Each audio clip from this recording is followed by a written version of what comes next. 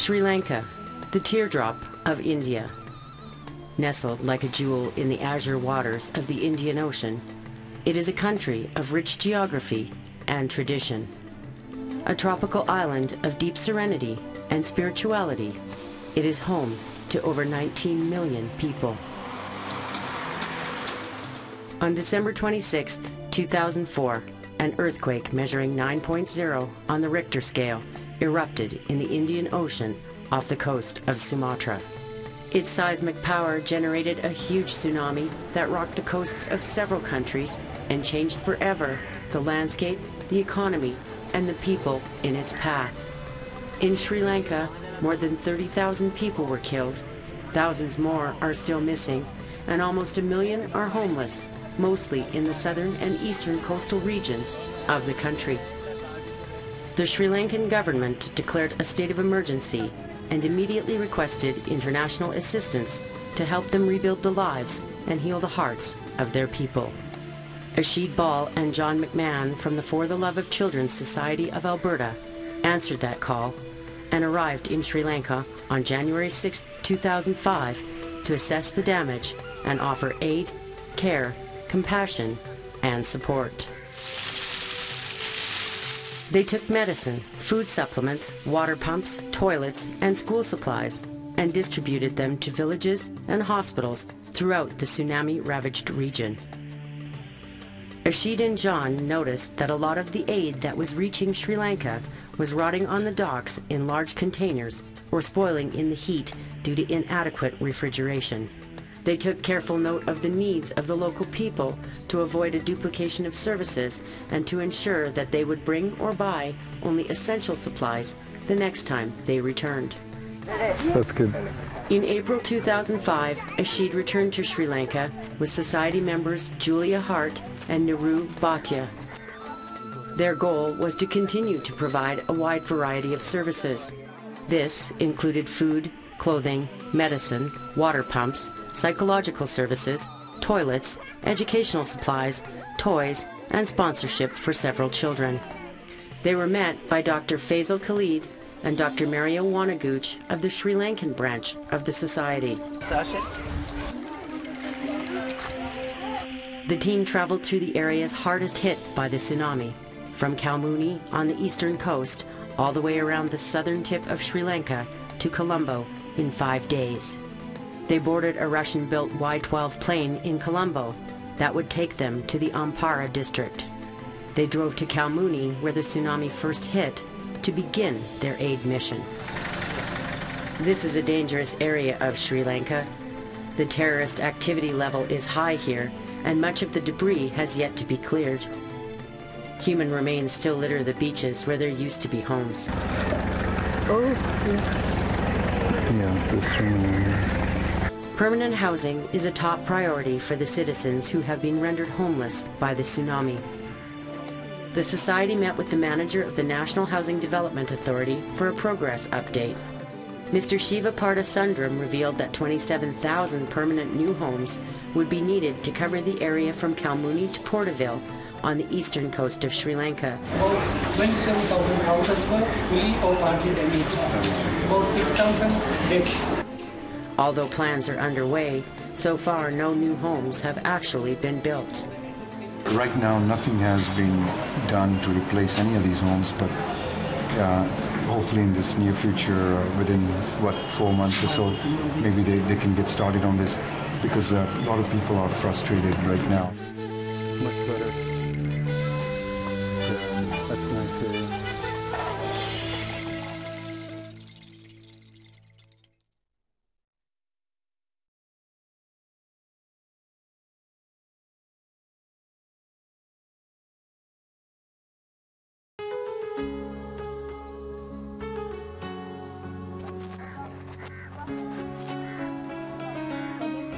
In Sri Lanka, it is astonishing to view the area and to realize that people are still living in temporary shelters. Tents and metal structures are scattered at long intervals throughout this vast coastal region. Just come inside and you'll see all is just a roof over their heads. There's a little small bedroom in there. And this is supposed to be their kitchen area, just about everything else in here. The people living in these temporary homes express their anger and frustration as the shelters are too hot and lack running water and toilets. Imagine living in a tent or metal shelter in 30-degree heat with 8 other people. Very small tents, and they're divided between 2 or sometimes 3 families.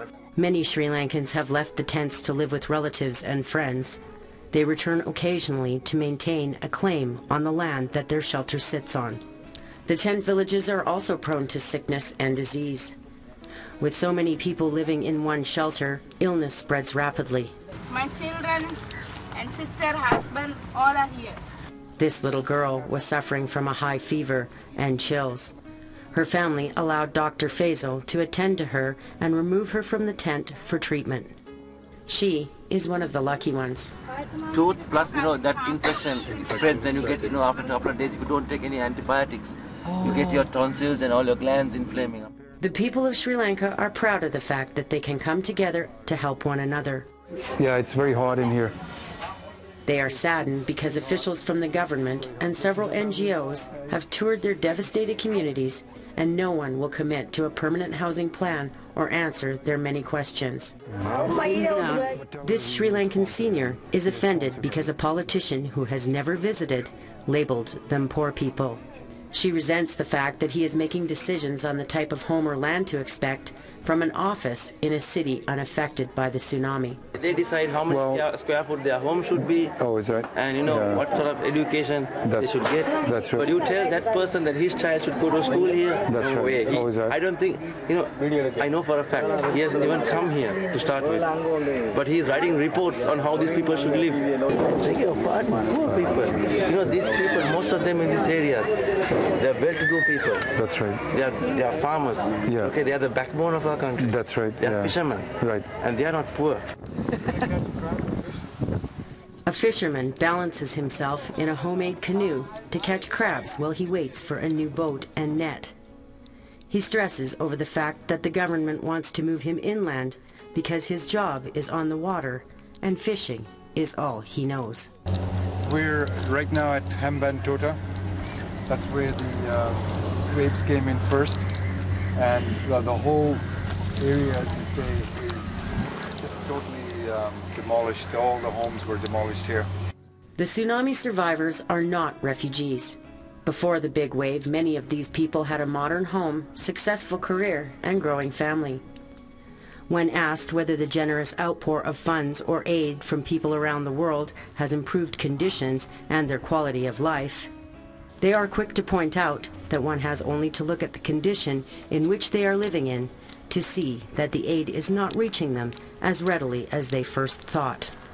The roads, railways, and bridges seem to be coming along at a fast pace, and the people want to know why they are not receiving the same priority. How long? 3 months, more than 3 months now. 3 months more now. It's very hot. Mr. Nabavi Janard, chairman of National Housing and Development, said that a total of 66,000 permanent homes are needed to replace those lost. So far, only 300 are actually built for the whole of Sri Lanka. Yeah, they have started, but permanent housing here not yet, because we are in a mighty hurry Okay. to complete the temporary housing. But there's how many actual permanent homes built? Any as yet? Or No, in Hambantota, I think they have just started around 10-15 yet. 15 homes or so? Maybe 15 or 20, they have just started. Okay. Janard indicated possible land sites for new homes on a map marked by the Sri Lankan President Chandrika Bandranayaka Kumaratunga.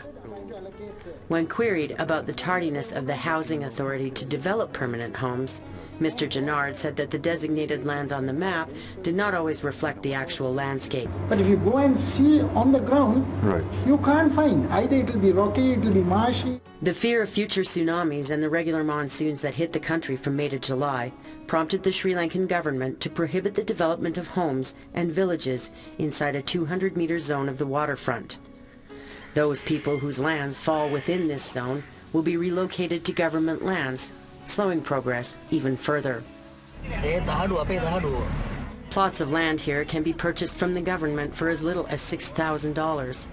It is the hope of the For the Love of Children Society of Alberta to buy some of this land. With the assistance of Canadian developers and volunteers, they plan to build 100 new homes themselves.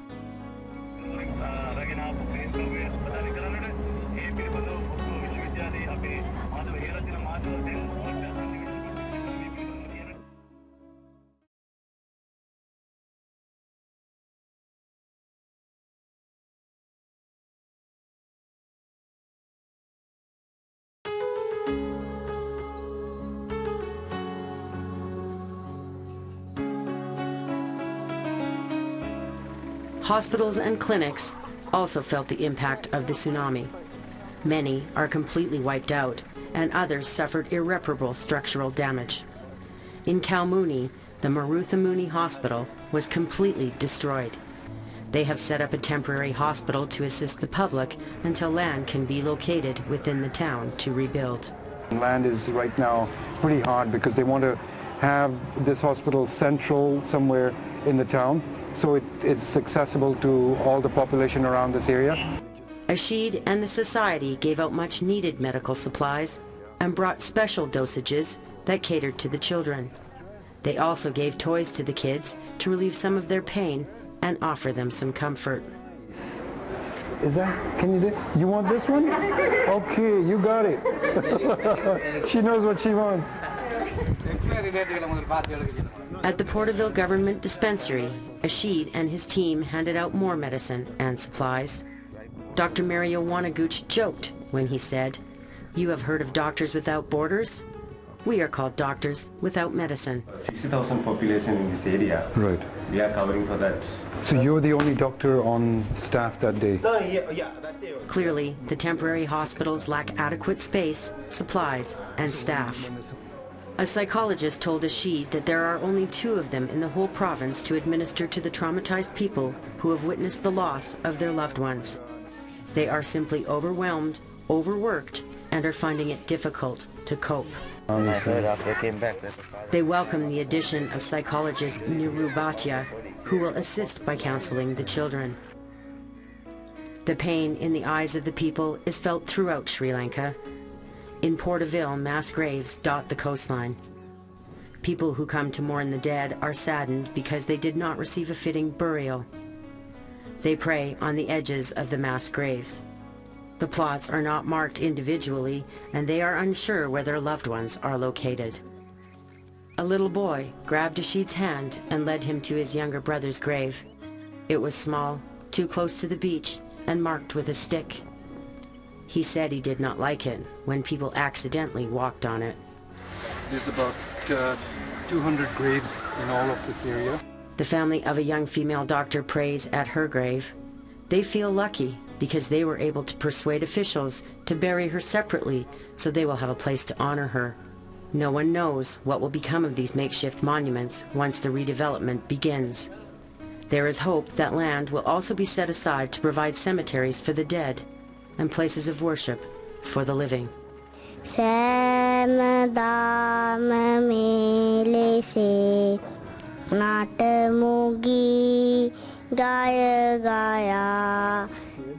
The For the Love of Children Society of Alberta took their mission statement with them to Sri Lanka to provide help, hope, and support to disadvantaged children locally, regionally, and internationally. This is Sifara, and we've got a little profile of her too.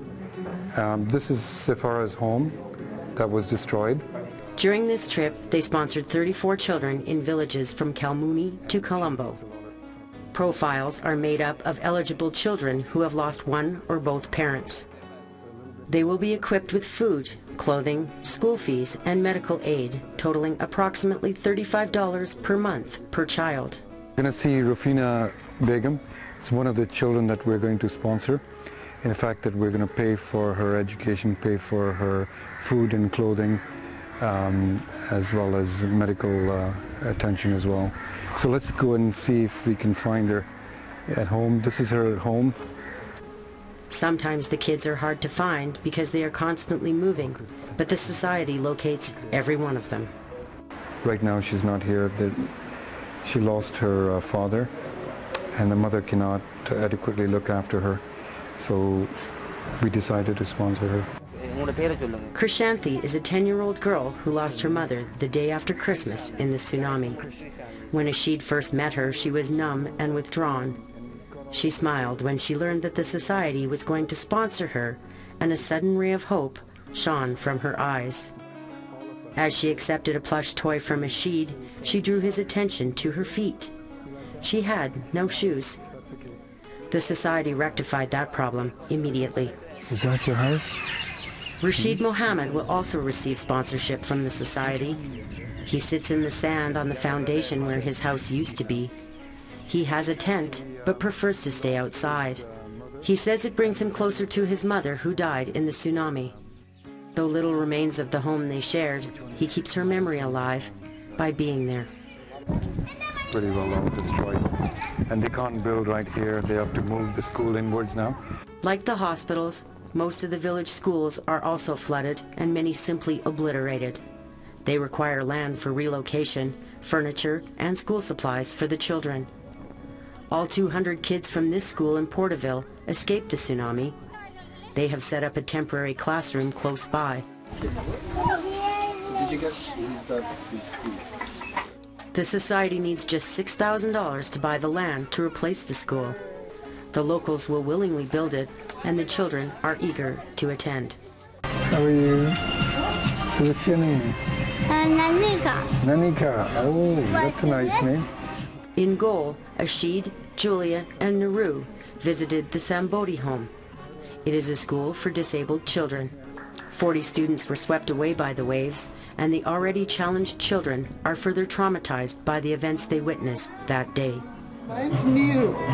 Oh, okay. Naru will remain here after Ashid and Julia leave to provide the kids with psychological services. The society was also able to donate clothing and money so that the programs at Sambodi House can continue to rehabilitate the little residents.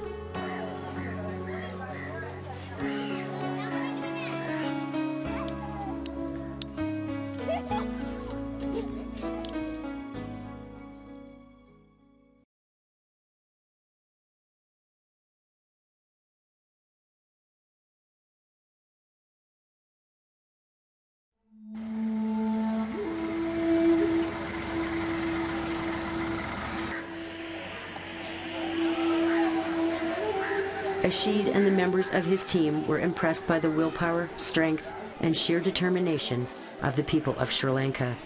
Every day they met a new unsung hero, someone who had risked his or her own life to save someone else. They recognized these people by presenting them with a society medal. Keep up the good work. I just want to make one statement. Okay. This is not only for me. It's for this on behalf of all my team. Oh, good. With me. And I hope that all of them will get this someday. And this is from our society and from all Albertans and from all of Canada. We'd like to award you with this award, okay, today, in light of your bravery, okay? Dr. Rakmal Gamaj was on his way from Colombo to Matara when the first wave of the tsunami slammed into the express train he was riding on. He yelled at those around him to head to higher ground.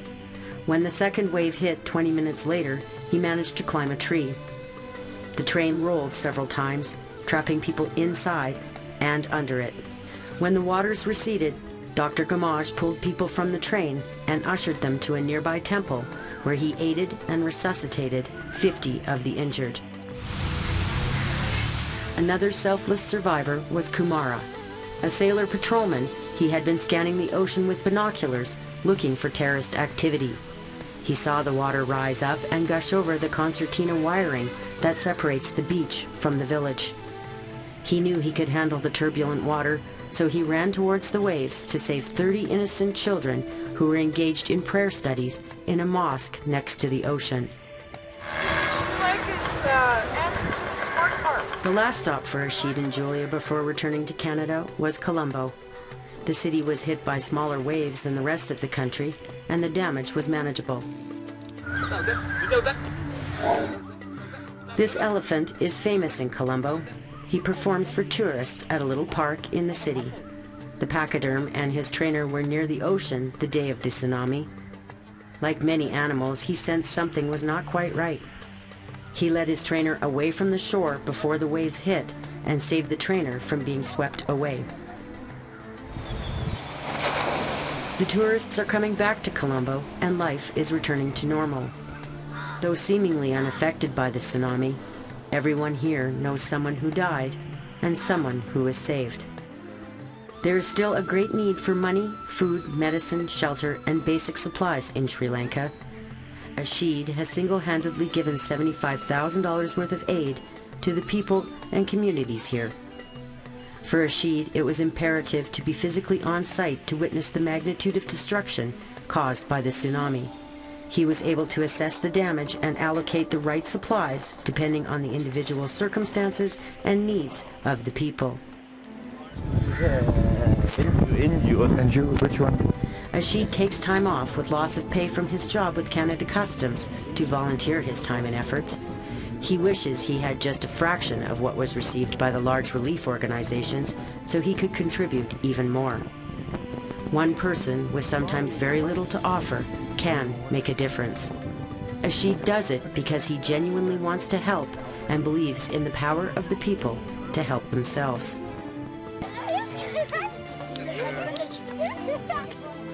The For the Love of Children Society of Alberta can always use your help.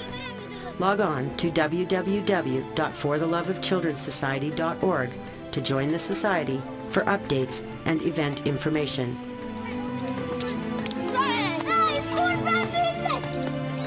Their success is a direct result of the many, many volunteers who selflessly devote their energies towards this wonderful cause.